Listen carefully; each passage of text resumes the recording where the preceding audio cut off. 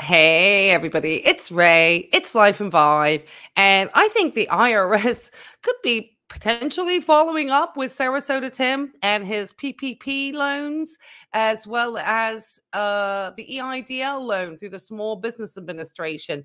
I found a very interesting piece of information today, and it's not the news clip that everybody else has been showing, but something else instead. So let me just get out all my fair use. Because I will be using from other creators, and I'll make sure with the creator who I do put the TikTok on, I will make sure to link that down below. But obviously, this is just for entertainment purposes only. So back a while back ago, and Sarasota Tim has since deleted this video. He was talking about the way he was able to obtain from the US taxpayers through PPP loans and through EIDL, but we're going to focus just today on the PPP part, that he was able to get all sorts of money from these folks. So let's hear what Tim had to say first. You guys might have heard of PPP money, SBA, Small Business Administration, government. Some were grants that, you know, for their penance for shutting us down, that were basically replacing my income that I was making. But remember, I never made much, so those weren't very big. Some people got millions, you know, hundreds of thousands, tens of thousands. I got a couple of $1,000 twice. I could have got three, but I missed out on one because, I don't know, it's another story. And those were forgiven because that was the government saying, we're sorry, we shut you down, our bad, here's you some money to hold you over so you're not on the streets. Well, and then they came up with that unemployment. Do you guys remember the $600 a week that people were getting and they didn't want to work because they were making more money on unemployment? Here's one. I was making about the same, but gig workers, self-employed people, you can't get unemployment. You can only get unemployment if you work for someone and you're laid off. Not if you're fired or you quit. But if you do work for someone, you can get unemployment. And it's never really ever amounted to much. You know, I would never want to collect it because I'd have to go back to work right away because that wasn't enough to pay my bills. What a good Christian man we got over here with Mr. Tim, hey? Just making sure that, you know, he could get all that fraudulent unemployment and money. Well, let's listen to a tax expert who goes by the name of Simple. This was on a site called Simple Doc T, and it's called PP Loan Fraud Arrest Investigations Leading to Jail Time and Big Fines. And he obviously was not payment protecting employees with income.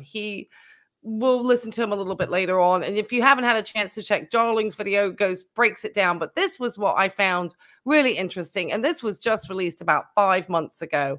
And so for him to even get that $5,800, that seemed like a lot of money, which is the amount that he got in total. And he would have taken more had he had the opportunity, because he's a very good Christian. So I'm going to share this young lady instead, and we're going to listen to what she says. And we're going to break this up, obviously, for fair use.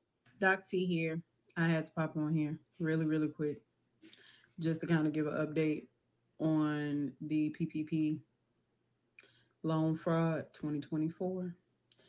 In case anyone is not familiar with what is going on now in this current year, not that it didn't start before now, but in 2024, I kept telling people, be mindful of the pushback date for filing your taxes, right? And I believe people thought maybe, oh, that's just the IRS just doing, you know, blah, blah, blah. No. So understand this.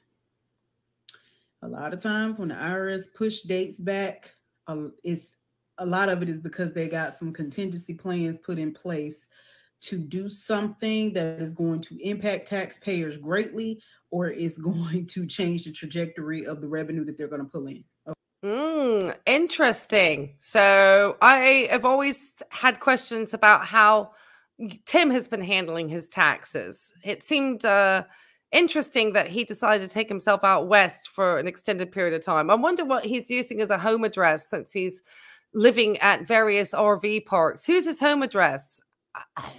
We don't know. We don't know where he states his home address is currently. I don't think the Flagstaff, whatever cheap RV park in Florida is a legitimate address. Okay, for that season. Now, going back to the PPP loans, it is so important to know. I have literally counting 7 clients right now, right? That have come for and applied for things like refund advances, etc. And there are certain systems in place to see whether or not your tax return has any kind of lien on it or will be taken, has already been claimed by somebody. And let's just say those 7 clients that I mentioned thus far did not qualify for any kind of advanced loan because it is showing a pending lien. And just guess what the pending lien is, okay? PPP fraud. So I know a lot of people thought like, oh yeah, if they hadn't contacted you by now, you probably got away with it. Absolutely not. They literally have up to 10 years to investigate and prosecute. Okay. The statute of limitations is pretty cut and dry here.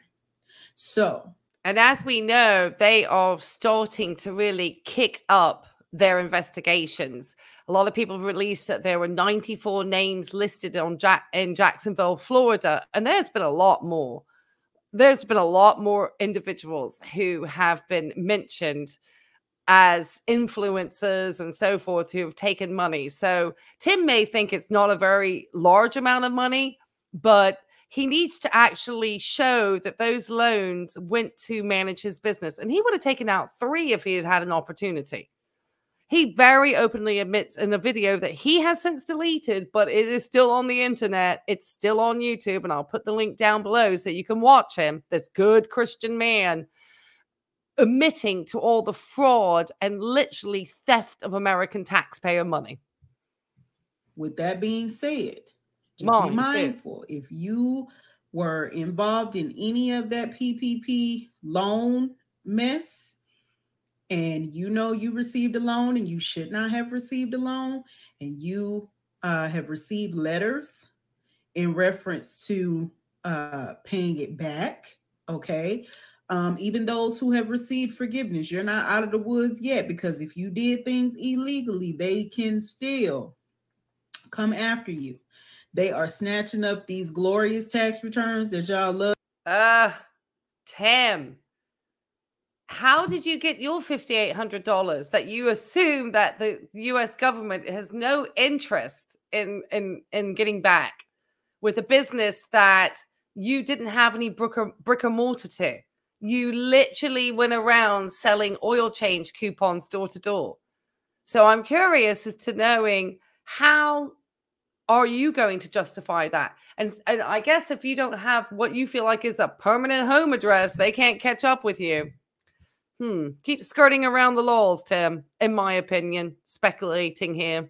To get every single year. When I say snatching them up, they snatching them up, okay? They not taking 25%, they taking the full 100%, and that is going towards the restitution that you will have to pay because you fraudulently took out that PPP loan during the pandemic.